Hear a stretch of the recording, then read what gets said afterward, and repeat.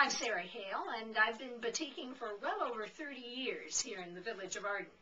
Batik is a wax-resist process that originates in the Far East, and I've adapted it to show the landscape of Eastern Ontario and the Canadian Shield.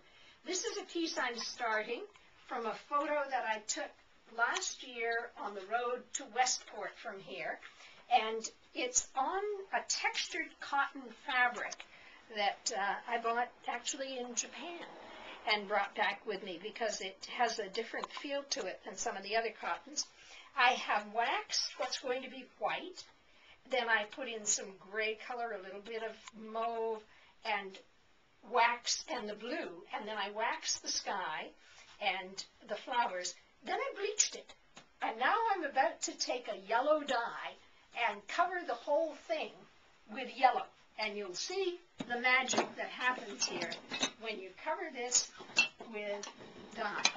The dyes are cold water dyes, and they have to be cold water because if you boil the dyes in, the wax will melt and your picture will be gone. So I could get the same effect by dipping it in a large pot of dye, but then I'd have to mix 40 great big pots of dye and I'd need another studio. So now I'm just going to slap on this yellow dye, and you'll see that where the wax is, the dye doesn't take it. Wax resists dye. Therefore, batik is called a wax resist process. And each dye color has to dry before you can put any more wax on, because wax won't penetrate wet cloth.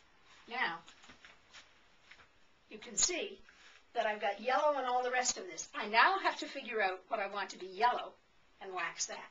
So I've got some birch trees here, and those will get yellow. There'll be some yellow flowers in places. Then I'll add another color, and the yellow will stay yellow. And that's basically what batiking is. I came to the village of Arden in 1972, and soon after that had the opportunity to take a workshop in batiking. Started doing wax and dye on fabric, began doing landscapes of the area, and at that time the whole craft show movement was getting started in Ontario. So within a few years, my husband and I had a full-time art business, and we did a lot of traveling around Ontario and even down into the eastern part of the United States over the years, but always maintained a center here in Arden with the shop and the workshop and little gallery. And now I've really settled in, and I travel as little as possible with my work and let people come to me. So this is my shop, Arden Batik, and it's open by chance or appointment all year round. It's open regular hours during the summer season, and you can find me at www.ardenbatik.com, or you can telephone me at 613-335-2073, and I'm delighted to arrange to meet with you if I'm not regularly open, or tell you when I'm going to be here. So, hope to see you. Look at the spider. Oh, wow. Isn't that neat? He's cool. Since I read so much, can I pay in American cash? Yeah, she takes credit cards here. Oh. This is just so pretty. I love the colors that the bees have. Yeah.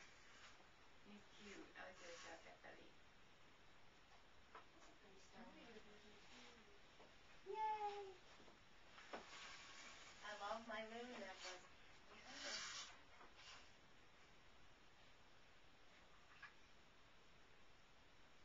Isn't this beautiful? Wow. Oh, it's one of those wrap. I like those. Oh, thank you. Well, you can